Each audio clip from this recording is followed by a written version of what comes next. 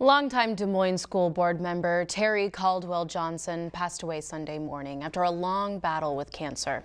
Caldwell-Johnson was Des Moines' longest-serving school board member prior to her resignation in early March. When Johnson stepped down, Local 5 spoke to her colleagues about her legacy. Here's what they had to say.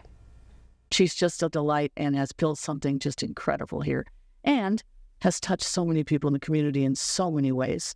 It's just hard to define how incredible a community leader she is.